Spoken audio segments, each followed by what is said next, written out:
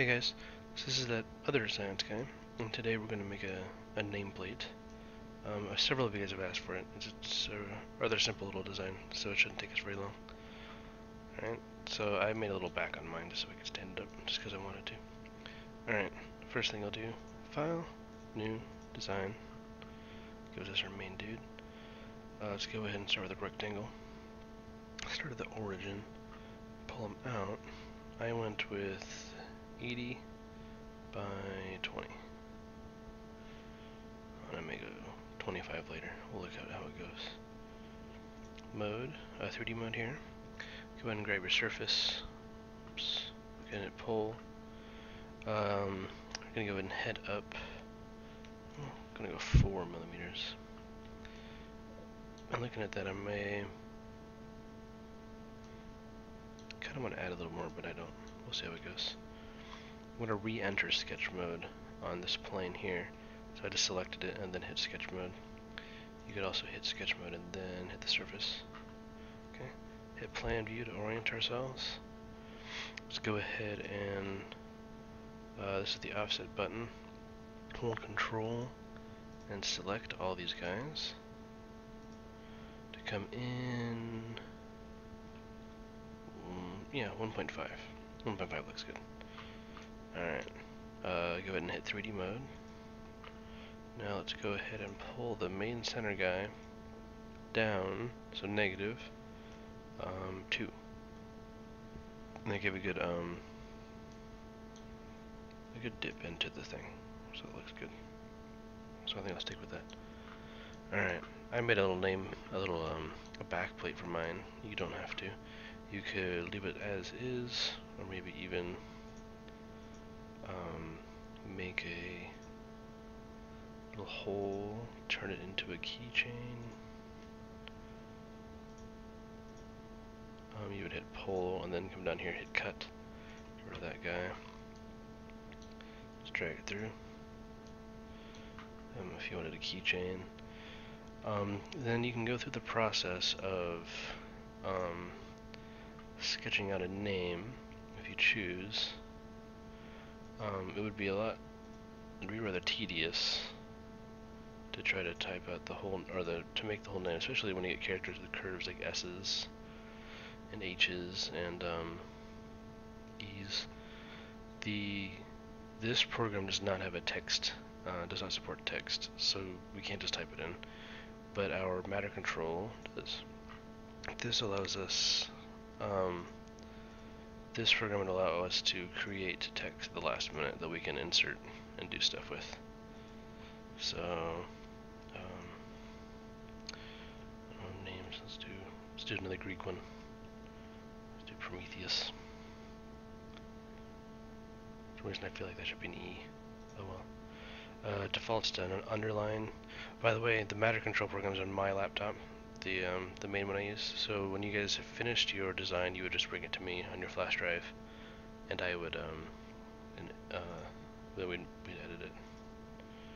Go ahead and undo the underline. Go ahead and hit save and exit.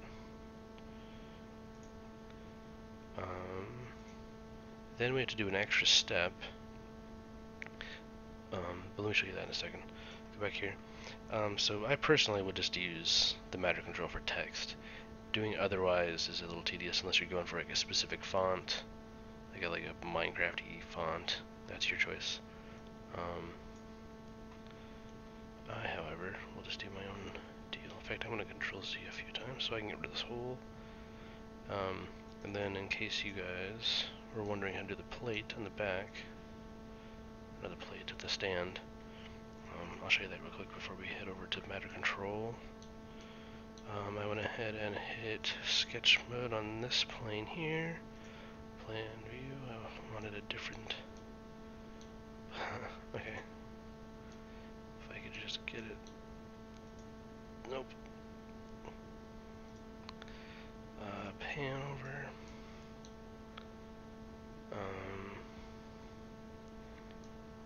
Just trying to rotate it so I can get it to. There we go. Plan view. I wanted it vertical just because I really wanted it that way. Okay. Went in, took a line, I went ahead and put my bottom one to about here. Went out to about 4 millimeters, came back in parallel to that line. Up there.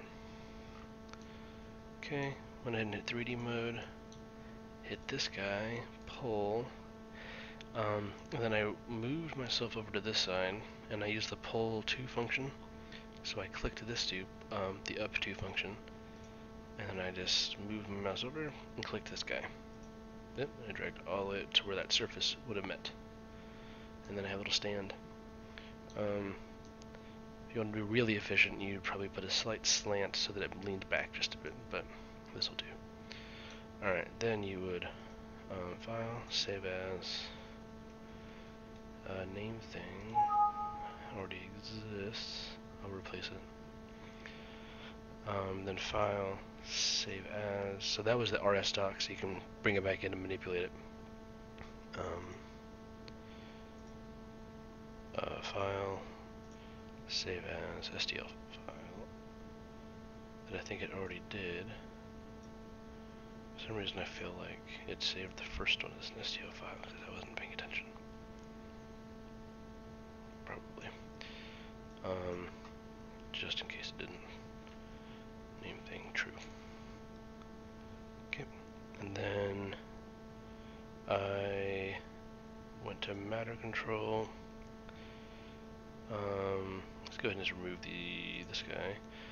So after you make your text in here from the create function, you would need to export it as an STL file, save it to your desktop up here as an STL file, save, then go ahead and get rid of it.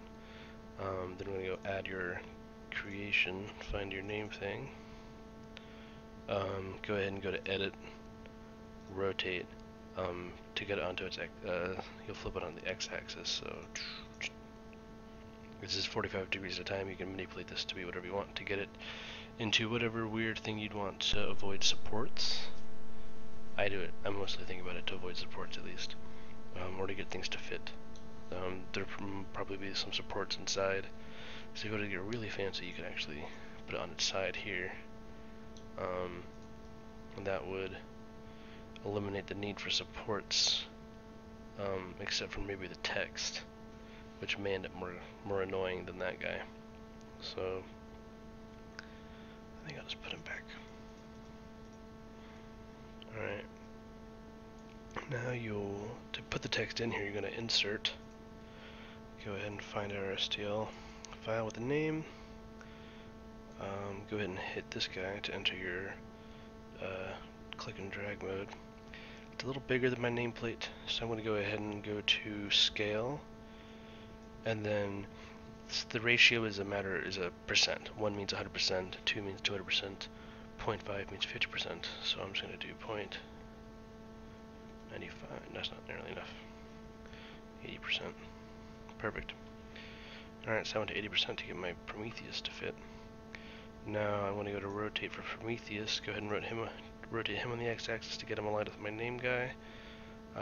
Drag him in until it looks like it has enough that I think it looks good. Go ahead and hit the arrow to drag him up. Then zoom out a little bit to admire my handiwork. And there, I got a cool little name tag. So then I would set it to print. I would go to my advanced controls, choose my settings. Once I was connected to my printer, which I've also gone to the Greek thing, the printer's name is Festus, after the god of the forge, which I thought was promising. Alright, cool, so that's that. You would save, and then you would print, and you'd be good to go. So, yeah, that's just this little simple nameplate. And the fact that we'll preferably stick to using this guy for text. Alright, thanks for watching, guys. Don't forget to like or subscribe. Thanks. Bye, guys.